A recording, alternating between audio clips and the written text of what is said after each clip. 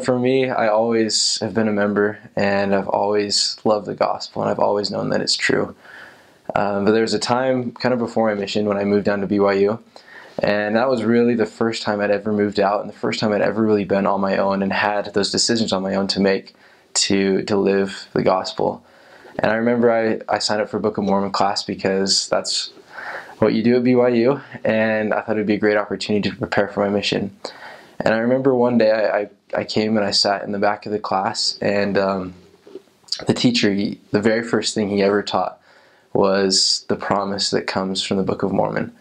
And he went in to give a promise from Ezra Taft Benson. And I was sitting in the back. I wasn't really paying attention as well as I could have, but when he put this quote up on the board, I still remember it like it was yesterday. And it was Ezra Taft Benson saying that there's a power in the book that will begin to flow into your life the moment you begin a serious study of the book. And he went on to promise many blessings that would come, that we'd have greater power to resist temptation, to avoid deception. And when we began to hunger and thirst after those words found in the Book of Mormon, we would find life in greater and greater abundance. And that was really the moment when everything just hit me.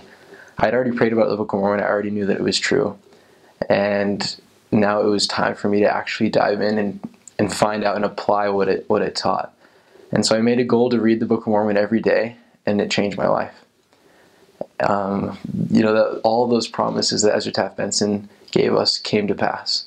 And I knew at that time that the Book of Mormon was true, and that its teachings were true, and that when you apply true principles in your life, they change you. And not only that, but you can be a light and an example to other people.